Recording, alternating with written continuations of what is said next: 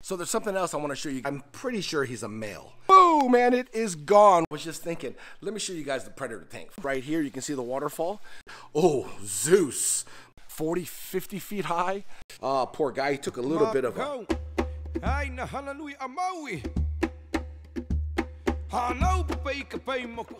Aloha, my ohana, it is your boy, the Hawaiian fish keeper. And I was anticipating doing this video, but also dreading at the same time. 'Tis the season where it's getting pretty chilly here in Sacramento, Northern California. It gets super cold out here. Just because we say California doesn't mean that it's all like beautiful 70-degree weather all year round.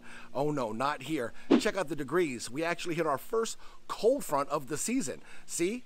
Low 40s, even low 30s. Now, I've said this in previous videos a while ago about how cold it gets here during the cold winter season. So we got to prep Tiki Falls. We got to prep the outdoor water feature. I'm going to show you guys how to prep your DIY ponds to get ready for that cold season. Now, one of the most popular questions that I do get asked about Tiki Falls is, do I have a heater in Tiki Falls?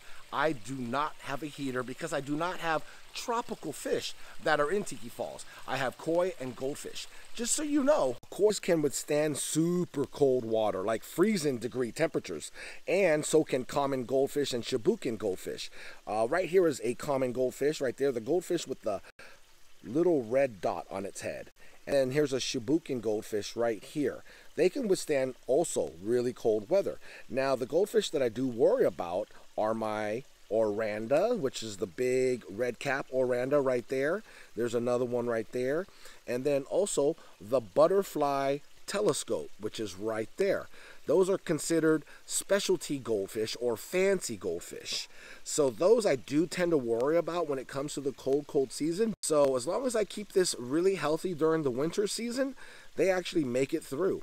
And there have been no signs of ick, no signs of disease. So Tiki Falls is really on point. It really is. As much as I say it, I'm not bragging about it, but it just is. You know, I take care of this pond. I do water changes. As you can see, the water level has dropped. I don't know if you can tell by the video, but maybe from this fall over here you can. I actually dropped the water. I put a submersible pump in here. I pumped out a good maybe 300 gallons of water. I run the hose and I just run it into my plants over here, okay? So you can see the water level is super low. As you can see right there, you can see the water line that goes all the way around. It's normally a lot higher. That shelf right here is usually underwater. So what we're going to do is do a big water change. I'm going to fill this bad boy up. So there's something else I want to show you guys. Check it out. So as you can see on the ground here, it's just leaves falling everywhere. As you can see in the new pond, we have leaves that have fallen down from this huge tree that I have in my backyard. You see all those leaves? Yeah, this tree is, gosh, I don't know, it's about 40, 50 feet high. Anyways, this tree in the wintertime becomes completely bare.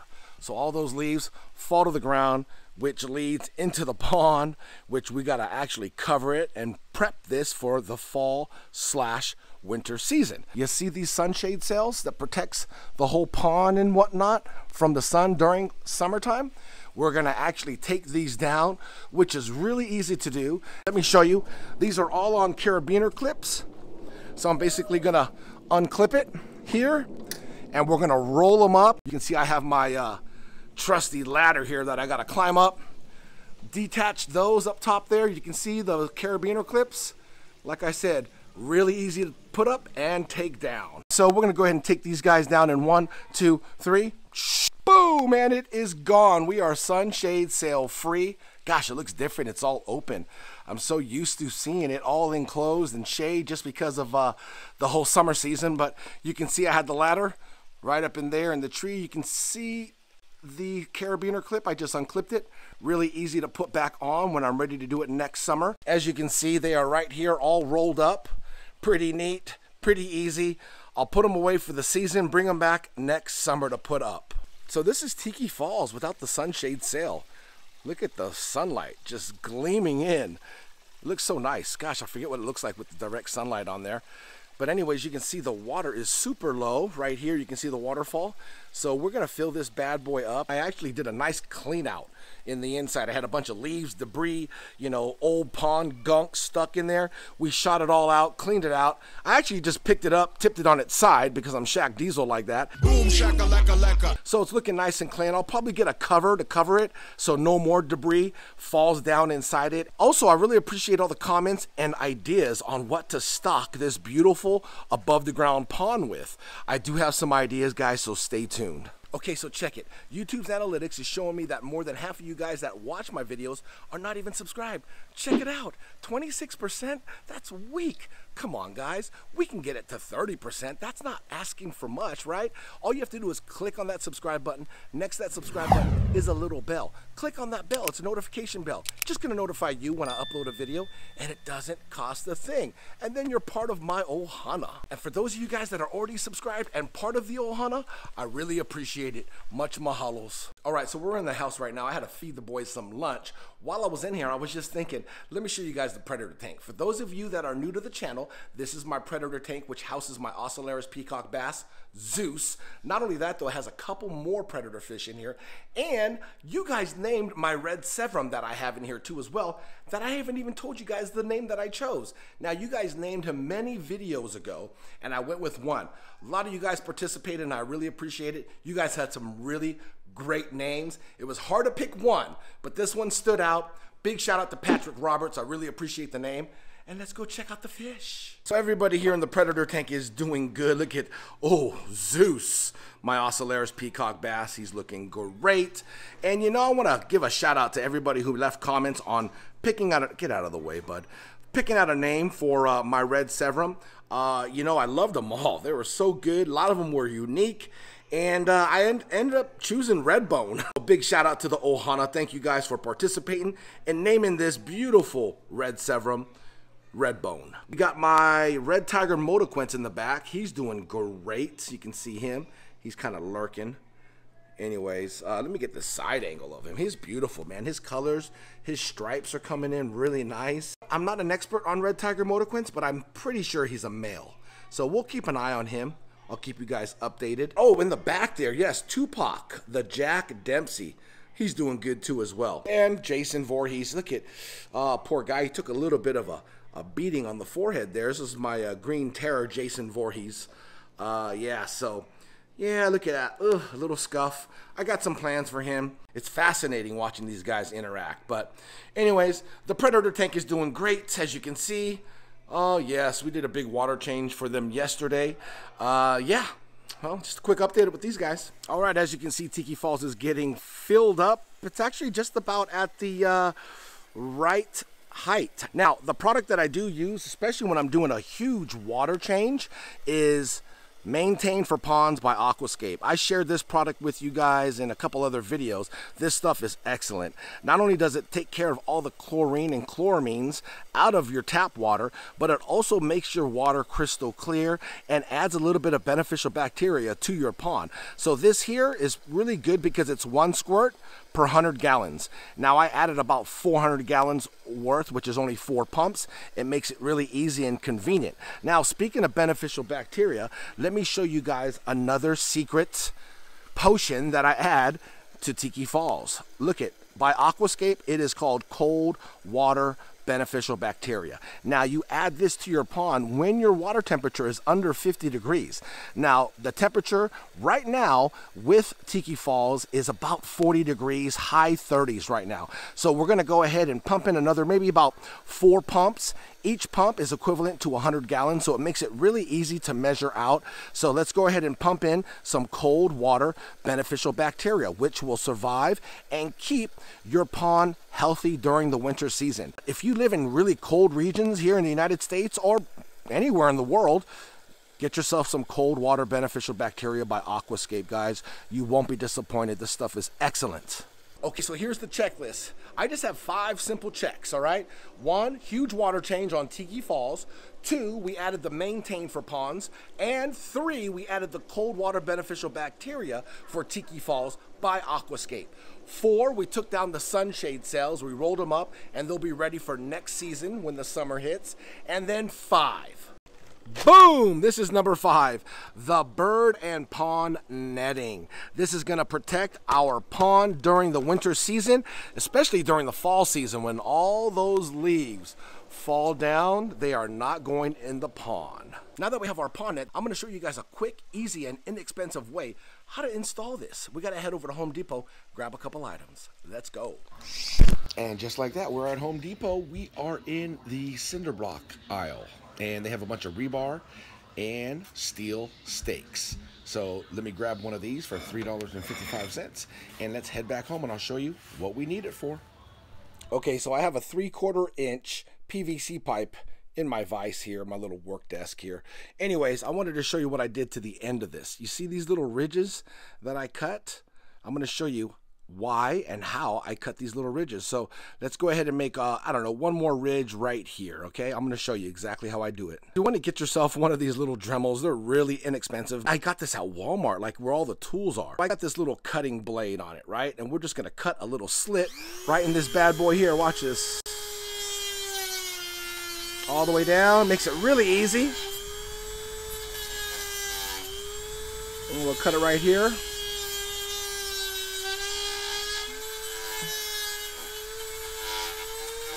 There we go. Pretty easy, right? Just a little notch. And I'm going to show you the reason why we do this.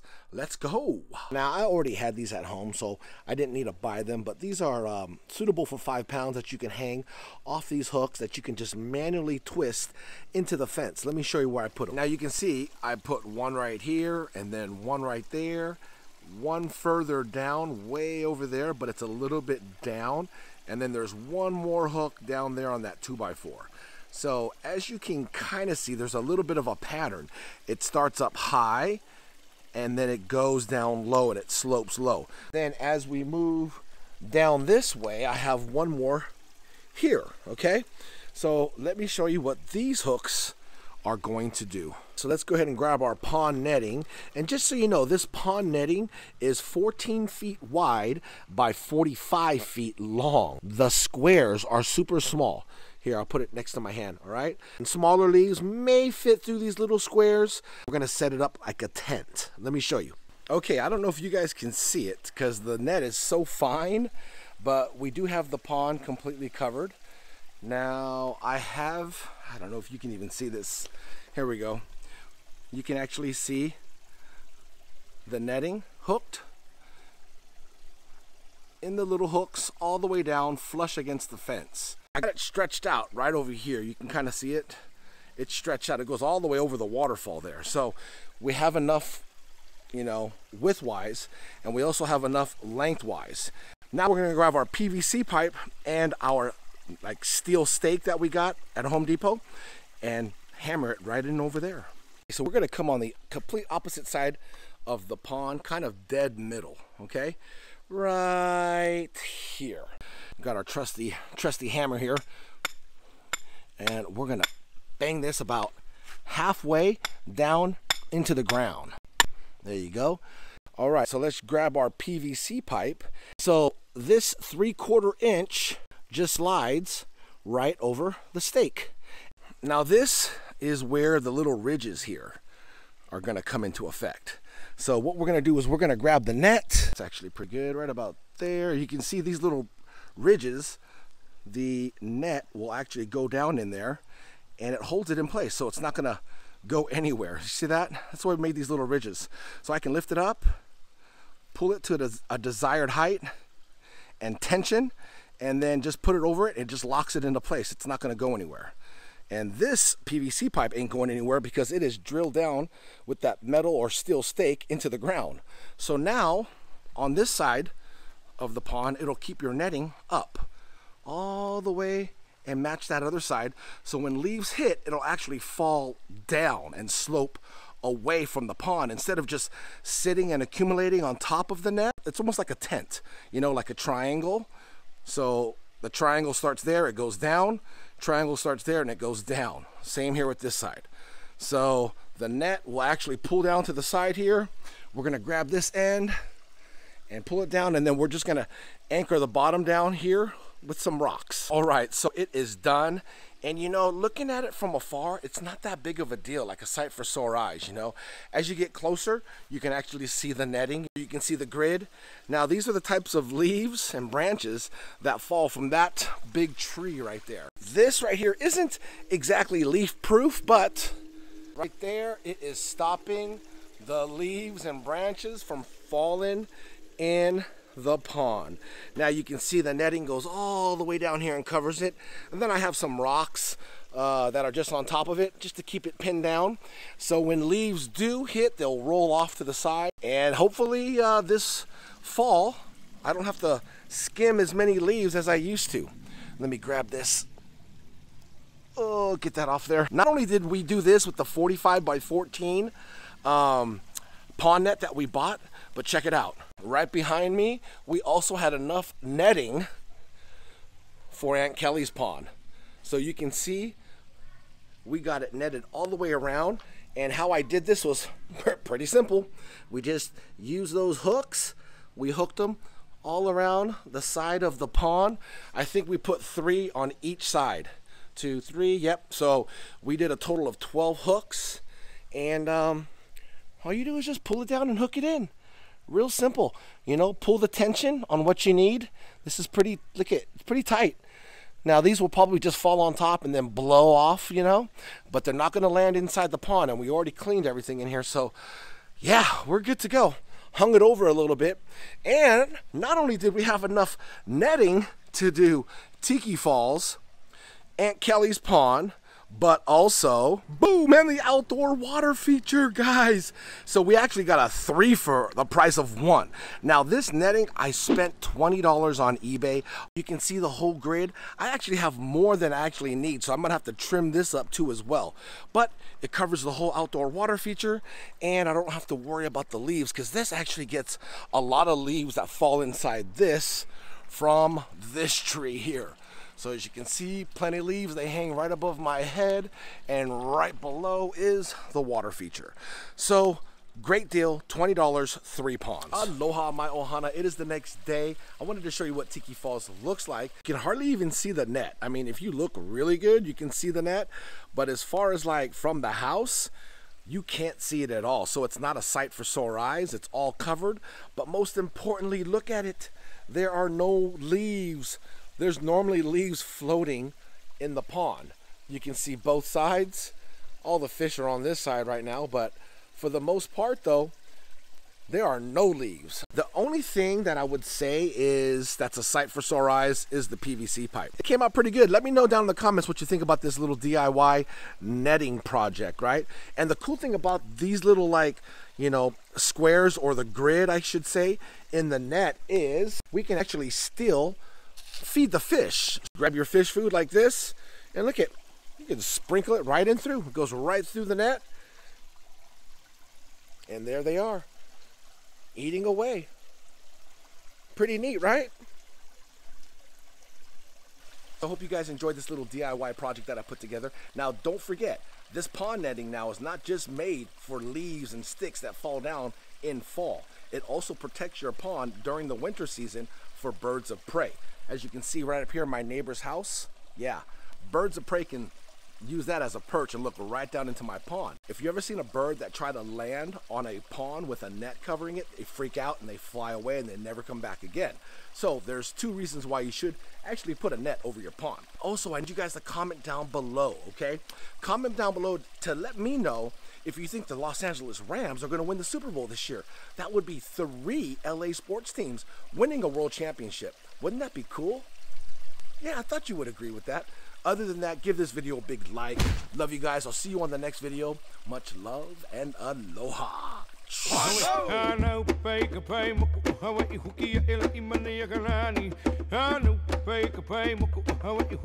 A Maui.